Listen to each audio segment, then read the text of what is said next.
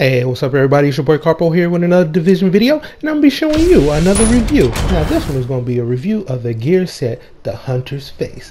Now I got the mask, I got the knee pads, I got the backpack, and I got the holster, all gear score 240, which is nice.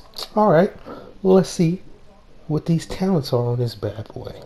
Now we're going to be focusing on these bonus 2, 20% marksman rifle critical hit damage, bonus 3, 20% damage to elite, and bonus 4, hunters for hitting an enemy with bullets, grants you temporary armor. The longer you are away from the distance, the more armor you're gonna get. So let's take this into the Zark zone and see what this thing do. And there it is.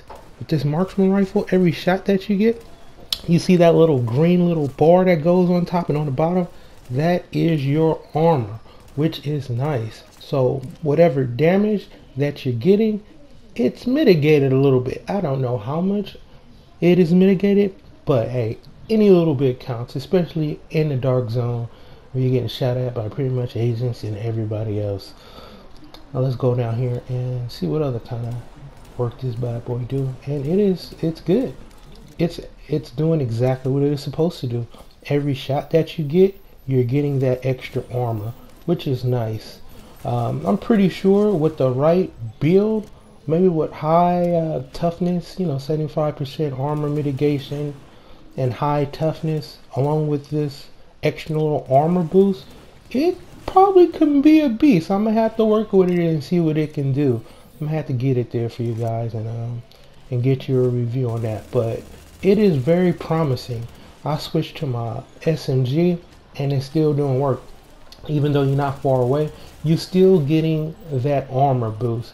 And that's why I think this build can be nasty if you get your toughness up really high with the 75% armor mitigation and you get your high health with that extra armor.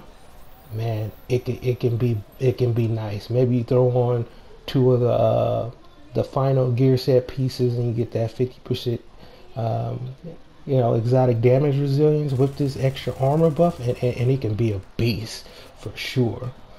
Well, that's going to pretty much end it for this Hunter Faith gear set review. Like and subscribe for more content. Get out there, have some fun with the Division, and I will see y'all soon.